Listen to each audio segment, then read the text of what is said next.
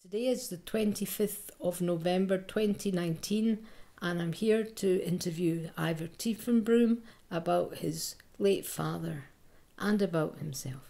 Let me ask you a little about your father. Yes. What was his name and where did he come from? My late father, Jack or Jan Tiefenbrun, was born in near Krakow in Poland. But at the age 4 or 5 or something, he moved to Austria. His father was a farmer, so he grew up, he was a farmer's son. That's interesting. And he came to Glasgow after the Anschluss, after the Germans seized Austria. And he was just before the outbreak of the Second World War. Did he come all by himself? He was actually in charge of a group of children, and he, I think, had already just turned 18. And his sister was in Glasgow, and she mentioned to people that she had a brother. Originally, the British government agreed to allow in, I think, 1,500, about 5,000 kids from various places, and these children were under the age of 12, and of course many of them had brothers and siblings or sisters, and so the government then, in response to requests by the Jewish community and others, agreed to take another 500. So his sister was in Glasgow. She mentioned her brother, and that's how he got here. So his parents, did they survive? My grandmother survived. She got into Switzerland for medical treatment, and she was friendly with a connection with the Swiss consul or something in Vienna, or the Swiss embassy, and she needed medical treatment, and she got into Switzerland. Once they deemed her cured, she had to return, and at that time, of course, most of Europe was Nazi controlled, but she managed to get out from Switzerland through France and across Spain, and then went out from Portugal and on a boat, and that took her via Cuba to New York. And she lived in New York throughout the war, separated from her children. And once the war was over, my father got permission he was a stateless alien, and he got permission to bring her to Glasgow in, I think, 1952. And she lived for a couple of years before she passed away, but she at least was united with the children from whom she had been separated for such a long time. Her husband was murdered in Buchenwald, and he was taken there. The Germans kept on rounding people up. Sometimes they took you someplace, sometimes they didn't. And my father and his father were both rounded up a few times, and my father would never talk about it. So we don't really have all the information or knowledge about exactly what happened to him, but we do know that his father was taken to Buchenwald and he was murdered there. And the story that was reported to my grandmother was that he stood up or stood out in some way and objected to something, and he was shot on the spot. If that's true, it's probably as good a way as any to go when you're in the clutches of the Nazis. But we also know from letters he wrote to my grandmother that they were freezing and starving. And that, of course, was in Germany and before the outbreak of the war. And he spent some 2 or 3 months, I think, or maybe, in Buchenwald. The real story of the Holocaust and the way the Germans treated the Jews in particular, but other people as well, is never really fully understood or even explained comprehensively. But it's not a pretty story. So in the beginning they killed people in smaller quantities, and they slowly increased sometimes there was such widespread objections that some people were released, but eventually they just got down to open wholesale slaughter of innocents. And then your father came to Glasgow and he was alone. So how did he cope with that? Well, he wasn't alone because his sister lived in Glasgow, and he was brought in by a Jewish family who were extremely nice to him. You know, these kids that came here, they were kept in different ways. Some were kept in groups together, the early ones from Germany and so on. And some were distributed amongst British families, Jews and non-Jews, mainly Quakers, the non-Jews, and they took these children into their homes. But they weren't all Jewish, and I know people who were brought in and taken into a Scottish home, farmers, took in 3 children and their mother. So some people were exceptionally generous and good-hearted and took on a big burden and responsibility to take individual children, or in the case of one of my friends, an entire family. Well, mine is the father who was... How old was your father at that time? My father came here, he was 18 when he arrived. So was he expected to work when he was taken in by a family? When the Nazis took over Austria, they were greeted warmly. Not a shot was fired. They were welcomed, and the first thing they did was announce that they were going to round up the Jews. My father, his father, was a farmer. He was a clever man, and he played every weekend. He played chess with the local head of the council, or whatever they're called. What would you call it? The mayor or whatever, and also the priest and the doctor. So they played chess together at the weekends, and my father was friendly with the mayor's son, who was the next door neighbour, and they were the same age. And when the Anschluss happened, people suddenly came out of the woodwork, like their cleaning lady or whatever, the housemaid, suddenly appeared in a Nazi uniform, you know, and it should be. And although she wasn't personally hostile to them, and hadn't ever been, but the mayor's son, when the German representative, military person, came to the town and asked for them to hand over the Jews, he pointed out his pal, Yannick, my grandpa, my father, and said, he's a Jew, they're Jews. So they literally were given 20 minutes, half an hour, to pack a small bag and leave, and to be shipped out and to Austria, to Vienna. And my grandfather went to the bank and to withdraw his savings. And when he got to the bank, they pronounced that Jews didn't have savings. All the money that Jews had been stolen from the people of Austria and so on. And so there was nothing there. So in a matter of 20 minutes, they suddenly found themselves dispossessed of their small holding and the workshops and the things they did. He was a farmer and he worked on repairing machinery, and his wife cooked and baked and did things.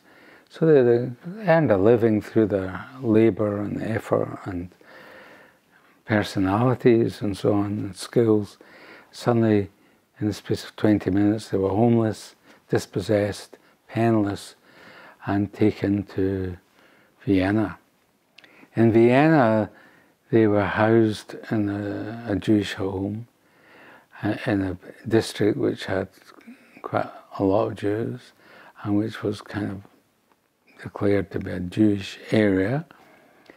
And it was a top floor flat in a very elegant building, where the people who owned the house, with maybe 5 or so rooms, suddenly found that they were looking after 4 families of strangers, and they all lived there.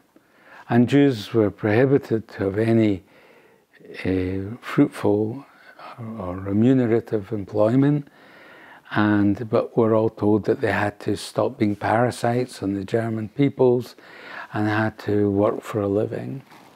So my father and his father were appointed as the kind of trainees of a man who, the word escapes me, a locksmith type person, and that lasted for about 6 months until the whole thing he left and his father was murdered. But that was a very unsettled 6 months. They were constantly being rounded up and harassed, and the Germans played this game of rounding people up and tormenting them and basically disorientated and dehumanizing people.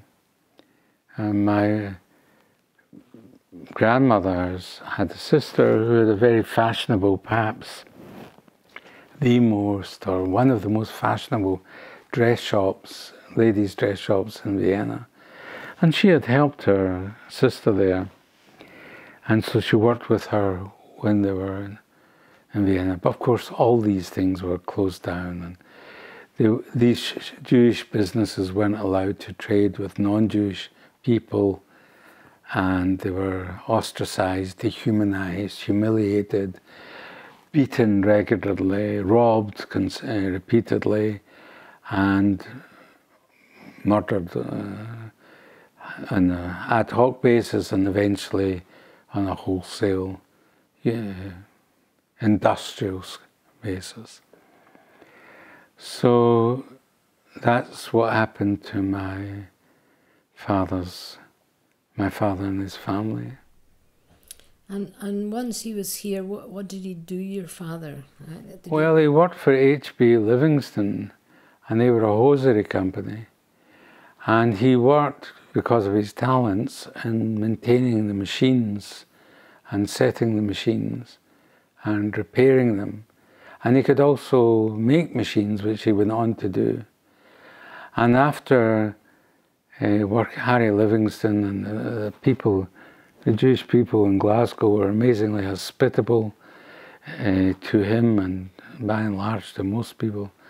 Although my Auntie Gretel was never entirely happy with the people that she was allocated, who looked after her, but it was very difficult, I think, for a 12-year-old child. And they probably they were quite old, probably found her quite difficult. But anyway, they both survived. And my father worked on that kind of work, which was considered vital for the war effort, because that's what was mainly the product. And he was also served in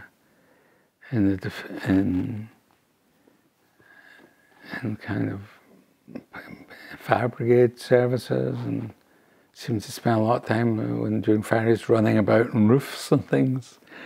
And that was not untypical of Jews who were in the hosiery or textile or network trade. So after the war, he started his own business. He got support from H.B. Livingston, from Harry Livingston, And he started off by making machines for them, but he did other things as well. And his business rapidly became more general engineering. He was a very gifted natural engineer. He also studied what became the Glasgow University, the Tech, Strathclyde eventually, where he was a far better student than I was much later. But my brother's son, Jan, became a good student there, so I was the only one that was a bit of a disgrace. I'm sure you weren't. Don't be too sure. And so my father built a living for himself, and one of the girls in the factory fancied him.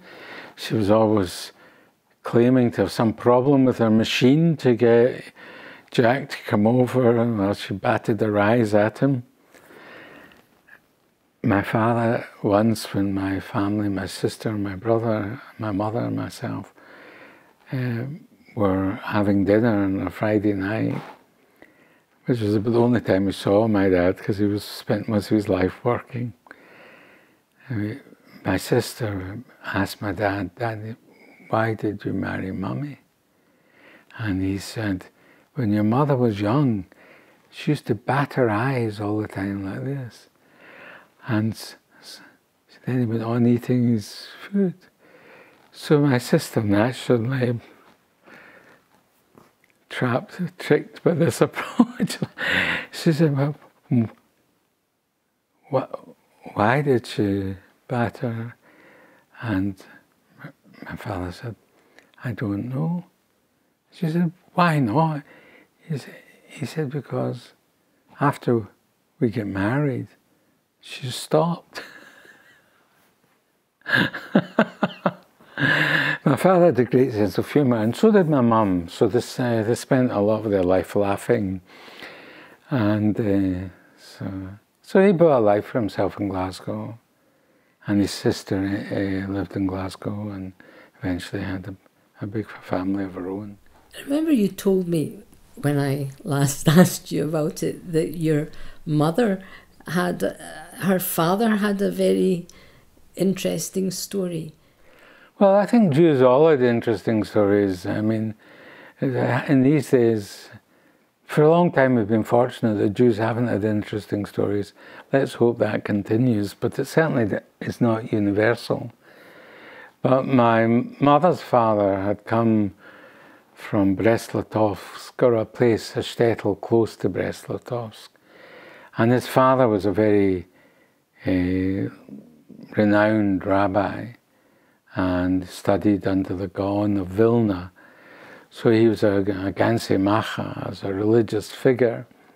But my mother's father had been born when his father was already an old man to his second wife, maybe his third, but his second wife.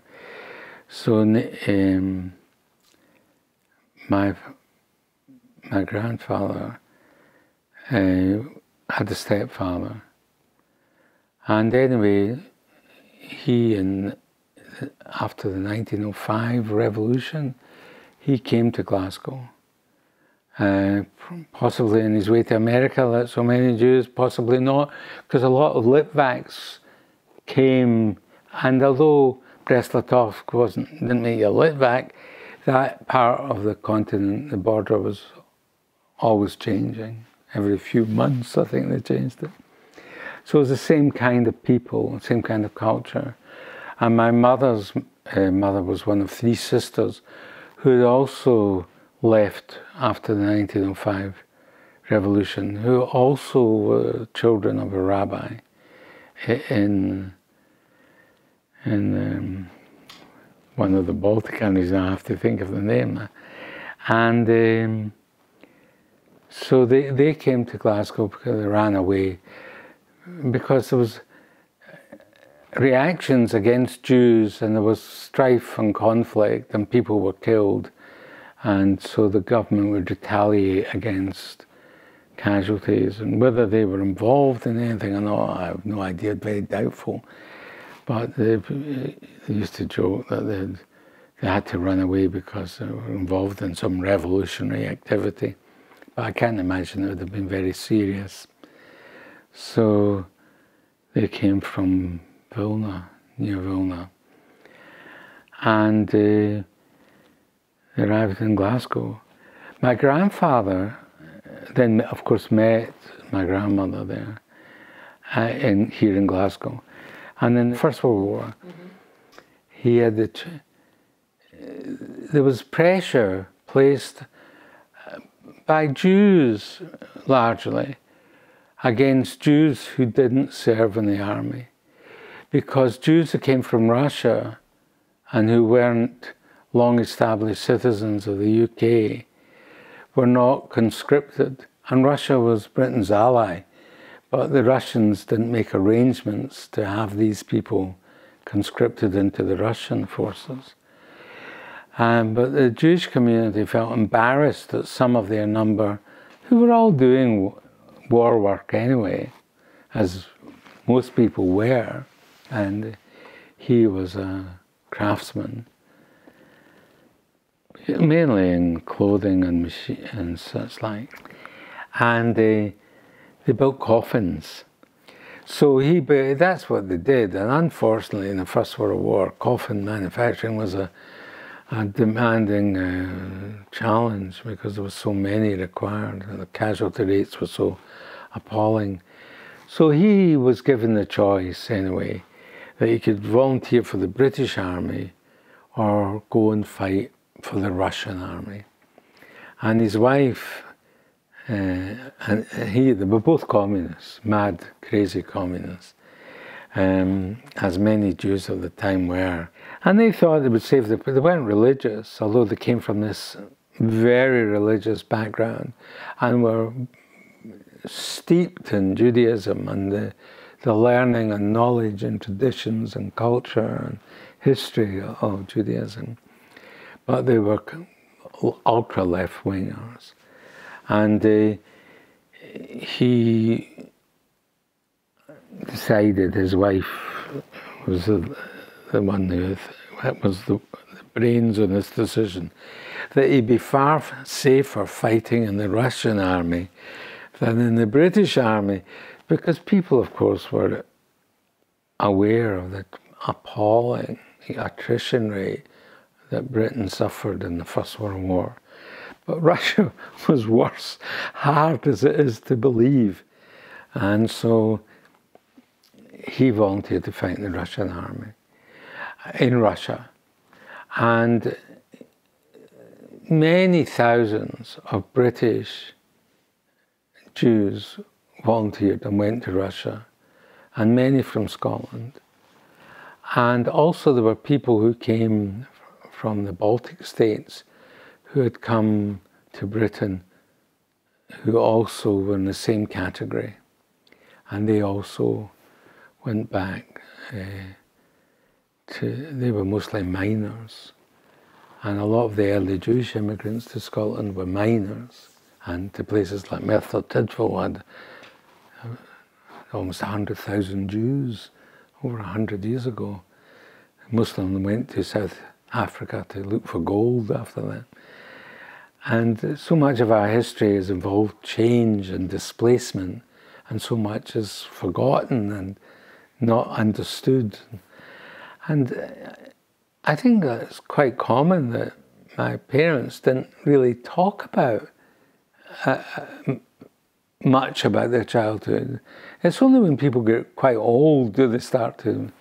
And my father, maybe if he had lived for another 10 or 20 years, he might have started to tell us things, but he didn't ever. But in any event, my mother's father was landed in Murmansk, and he was put in a train for transport to the front, and the train left the north of Russia, the port, and it was stopped, and the people robbed. They were robbed and killed, And of the 600 or 800 people on that train, only a handful are reckoned to have survived.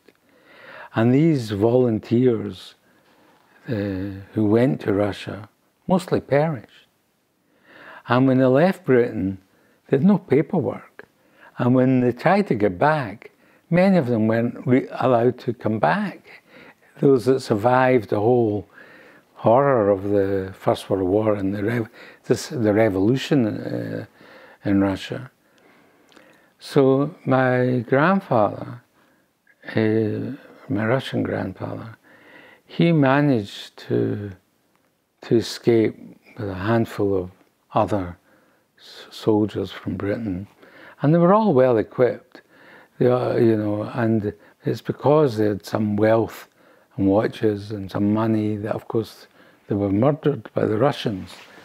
Their own people murdered them. And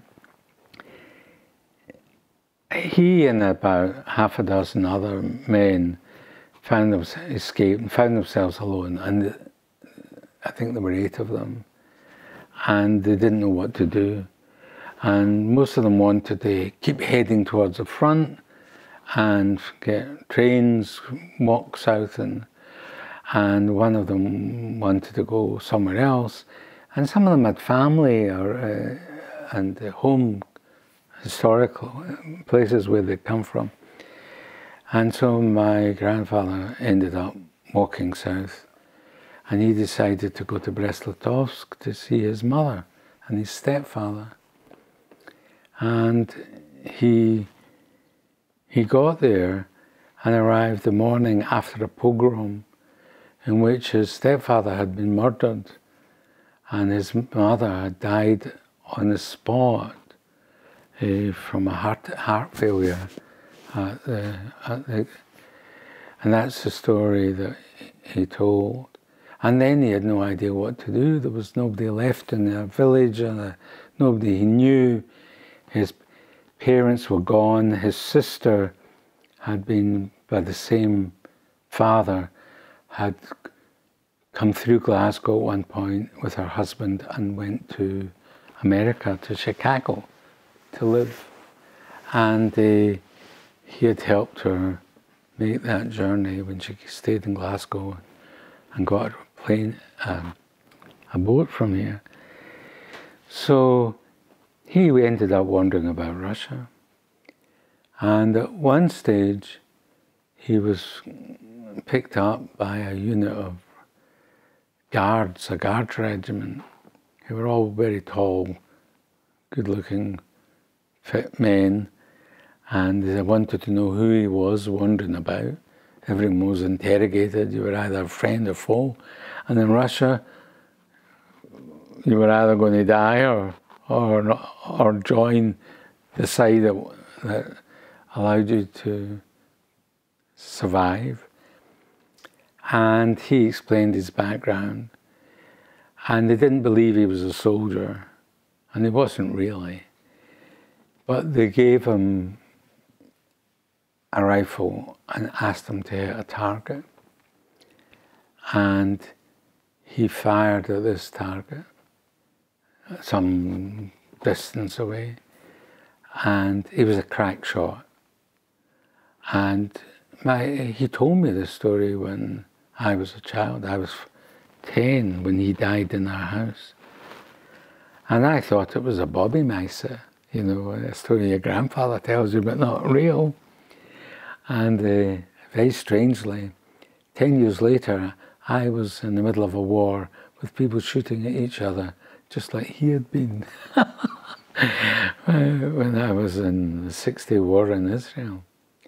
And so he managed to stick with this guard regiment and as long as they headed, he thought he would go south, because the British and the French and the Americans had intervened in the war, in the Revolutionary War, against the Bolsheviks in the south. And he, despite his political views, wanted to go home to his wife and children. And so he escaped from this regiment. And the way he did it, he told me, was that when they were camped for some time by a river, he left some of his things, wandered about and left some of his things under trees and rocks and corners and things. And then when the day they were leaving in the morning, when people were bathed in the river, he cast off his jacket and swam underwater. And the Russians fired at him, at his jacket, until it sank. And he went into the shore at a point he'd identified, and hid amongst the rushes and breathed through a bit of tree or something. And I, of course, didn't believe this at all. But it did turn out, it's very strange life, that when I went to school, that I was capable, unlike I think anyone except possibly one other student, of swimming up and down the pool 2 or 3 times underwater. That I had the ability to swim underwater for quite considerable distances. I don't think it probably as much as my grandfather, but then no one was ever shooting at me. And so that was, he came back, he got to the south of Russia, and he had to cross the lines between the Western powers and the revolutionaries. And when he was trying to do that, he was shot at by guards. And he was crawling at the time. And in despair, he rolled on his back and swore in the best Glaswegian, "For fuck's sake." And what the people shooting at him, the story goes, were from Glasgow. And recognising his accent, they said, "Where are you from, Jimmy?" And he said, "Glasgow." And they took him to the commanding officer, who heard his story. And he'd been away for some considerable time, a year or something or more, a year and a half. And he said, "Look, if you report to us, you'll be here for another, who knows how long. If you want, I will give you a documentation for you to leave and make your own way. You'll get on a ship, a supply ship that will take you to Constantinople." And so he did. And he worked there to make enough money and things to survive. And he did work on various things. And I don't know how long he stayed there, but long enough to get to the south of France on a boat. And from the south of France, he walked across France. And he hated the French. You know, after all the things that happened to him in Russia, I asked him, I said, "Grandpa, Zaidi, you must hate the Russians." He said, No, he said, "I don't hate the Russians. They killed everybody." He said, "But he hated the French." I said, "Why do you hate the French?" He said, "Because when they had nothing and tried to cross France, if you took something out of a field to eat, they would chase you away or shoot at you." He said, whereas in Russia, the poorest peasant would share whatever they had with a complete stranger. So I thought that was a very surprising view, but he probably was biased towards the Russians and the hardships. So, despite all their craziness, so he then got a boat that took him to the south of the UK, and he got ashore because often they were turned away. But he landed in a pretty obscure place, and the tradition of dealing with Jewish people. And so they believed his account and everything. And I need to remember the name of that town. And so he was back in the UK. Then he made his way somehow or other to Glasgow. And he arrived in the Gorbals. And he knocked on the neighbour's door down on the ground floor and asked the neighbour to go upstairs to the third floor or wherever where they lived, and tell his wife that he was home, because he didn't want to give her a shock of just appearing, or maybe finding out. One of my cousins who passed away recently said probably was worried in case she had another husband by then. And he went upstairs and went home and went back to his workplace as a furniture maker, where he worked all the hours. He worked his main job every day to 9 o'clock at night, and at the weekend he worked in a second job in the Saturday afternoon, and on Sundays he worked on his own account in the afternoons. So he was a very industrious man. They were communists, and his wife always had a big bowl of soup and food on the stove, and anyone in the Gorbals who was hungry could go to their house and eat. My grandfather, Mazede, was a very slim man, and the story in the Gorbals was he was starving to death because when he eventually got home from working, there was no food left for him. So, so that was my family background. And your father, going back to him, he started his own business. Is that the business you joined him with later in life? Well, my father wanted me to be in his business because I had a bit of the engineering bent about me. And he thought I was his oldest son. My younger brother was 8 years younger than me. And when I was about 12 or so, or 13, my father was told that he had cancer and he'd be dead in 6 months.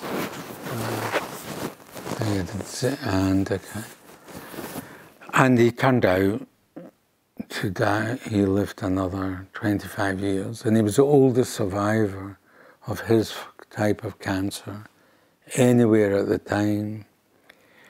And but he wanted me in his business, and I did work for him. But I said, "Dad, I'm off," and I got married to a girl who wanted to go and live in Israel. So I said, "Okay, we'll go and live in Israel."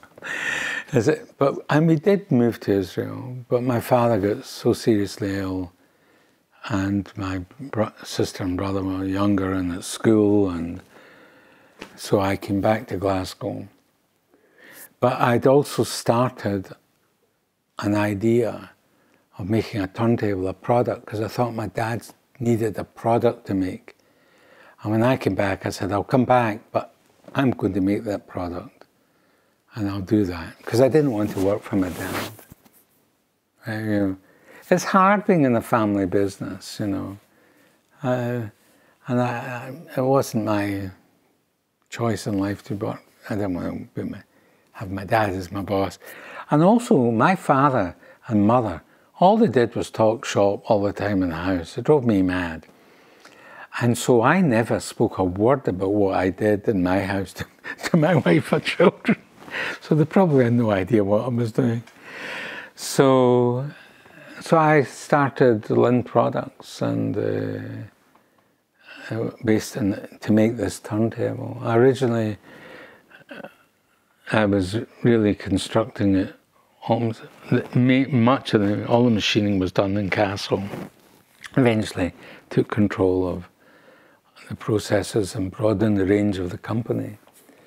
and it still goes, and so does Castle, despite the fact that these fields are extremely difficult for companies in the UK, especially in Scotland. Why especially in Scotland? Well, because the industrial base, heartland of Scotland, is gone, and modern industry is much more based in the south. And big companies, they don't want suppliers that are more than an hour or 2 hours drive away from them. They want everything to be on their doorstep. So that's tough for Glaswegian companies. And you never thought of relocating to England? No. No, I didn't. I've got a son, my oldest boy lives in London. I don't know how he can take it. He spends an hour and a half going to work and an hour and a half coming. And he works, of course, all the time in the mobiles and computers. But it's a hell of a way to live. I also remember, Ivor, that you told me when your father passed away, he had told you a secret about his bookcase. You remember talking about that? Yes, what happened was that when my father was diagnosed with Hodgkin's lymphoma, and they told him that he had about 6 months to live. And so he said to me, if anything should happen to you, he took me into his office. He said, if anything should ever happen to me, I want you to know that the most valuable things that our family possess are in a cupboard hidden in the corner of this bookcase and 2 sides of his office. And I said, yes, Dad. I never thought about it. And then a long time later, 15 years later, and I had long left home and so on, my mother passed away. And it was left to me to clear the house, which had been left to my sister. But she lived in London and still does. So yours truly had to empty the house and organise everything. My brother wasn't terribly well. And I phoned my brother up one day. I said, Marcus, I said, did Dad ever mention something that he had hidden in a secret compartment in the corner of his bookcase? And he said, no. Maybe he had, but Marcus would have forgotten. The oldest one always remembers in a way that younger ones never do. So I don't know if my dad told Marcus or not, but, or maybe he just relied on having told me. So I said, well, he did. Come on round to the house and we'll find it. So I took all the books out of the bookcase and I took the shelves out. And behind the end of the shelves, I could see that in the corner quarter of the bookcase, that there was some screws and things, fittings. And when I removed these, there were hinges, hidden hinges at the base, and this section of the bookcase folding down. And inside the bookcase were all these things, mostly old books, rubbish, and old things that, I don't know, old wallets and old watches and lots of bits and pieces, which may have had some value, or a sentimental value, but I knew couldn't be what my dad was telling me about. And there was a pile of paper this deep, and it was all tied together. And when I took it out, I said to my brother, do you want to look at this? And he said, no. He said, you do it. That's my sibling's favourite phrase to me, I think, was, you do it. So I said, okay. And I took it home, tied it. When I'd opened it, it opened a page that was a letter from the commandant of Buchenwald concentration camp to my grandmother saying that my grandfather had died. He said Herzen had stopped and his heart had stopped. Yes. And to get his ashes, she had 14 days or 10 days, and she had to pay so much money. And that's what the Germans did. Even when they murdered people, they sold their ashes. Everything they did was for money. Carefully documented, calculated, gathered, you know. Quite extraordinary, the obsession they had with money. And they hated the Jews if they had any money, of course. But Jews have never had an obsession about money, although we're often accused of it. And some may have, but it's not endemic, it's not buried into our culture or our attitude, what life's about. So eventually I went through it all. It took a number of years and I thought, I have to do this.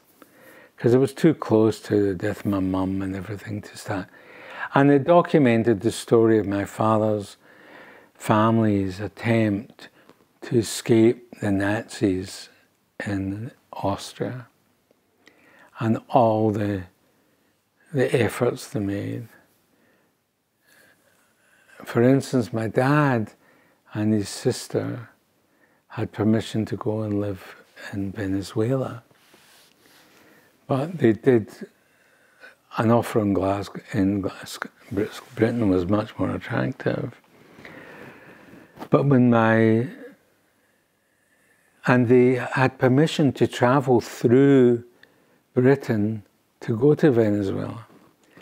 But when my sister got out and my father tried to use this document, the British said, no, this pass, this permit for you to travel through Britain to get a boat to Venezuela is, or in South America, wherever it was, is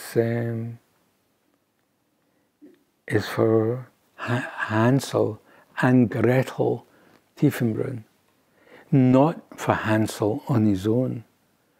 So they said it's not valid. So that's how people's lives were thrown away and how they perished over some bureaucrats' fanaticism. Anyway, he got to Scotland literally very shortly before the outbreak of the war, and he arrived in Glasgow, which he loved, and the people and the kindness and he loved Scotland. And he didn't experience any anti-Semitism here? Well, funnily enough, we lived for a while in Springburn, and my father bought a house there, and I was born in Springburn. And when Israel became independent, there was a lot of anti-Jewish sentiment, and there was a kind of mini pogromy thing where Jews were attacked in Glasgow, and people threw bricks through the window. And that's the earliest memory I have of, as a child, of something smashing through the window into our room. And but my father recognized that that was an aberration, and I don't think it bothered him too much. But anyway, we moved to the south side, to Annette Street, where we were surrounded by Jewish people for a long time. I went back recently to the school I went to, and about 10 years or more ago, there wasn't a single Scottish kid in Annette Street Primary School. Changed days. It's changed the world. He loved Scotland, and so did my mother. And he was a very sociable, good-natured, funny man. He loved humour and talking. And even, both my parents always helped people all their days. And I've been very similar. And so I've always done my best to help other people when I can. And so he had a profound impact on the people who he worked with, lived with, and family and so on. And do you think he would have done that had he stayed back in Vienna, if he hadn't been displaced? I'm pretty sure he would have been, because it was a culture of these people. You know, when life is hard, people can't survive too well on their own. A friend of mine once asked my father, a friend who lives in America now, he said, "Did you start Ivor's business for him?" And my dad said, "No." He said, "When a man wants to dig a hole," he said, he doesn't need encouragement," he said, "but he needs a shovel." He said, so I gave him a shovel to dig his own hole. Of course, he did help me get Lynn started. And he said, he gave me a shovel. But of course, Lynn became, for a long time, became a much bigger and more viable business than Castle. I don't know that that's still the case. Castle's doing well, and it's a much different world today. But my mum and dad, they were brought up with a culture like my mum's father. You know, people helped people. That's the way life was, and I think I was brought up that way, and so were my siblings, and most of my family. I think are very similar. You know, they help other people. At the end of the day, we're all just passing through, aren't we? So if we can make it a little bit better, you know. When I cleared out my parents' house, I was flabbergasted at how little they had in the house of any value. Virtually nothing. They weren't at all materialistic, you know. I'm not imitating them in any conscious way, and I've got lots of things that I appreciate and love in my house, but I've lived here for 43 or 4 years, so and enjoyed it. But I think I must be the oldest veteran in the street now, so I'll be next in line, eh?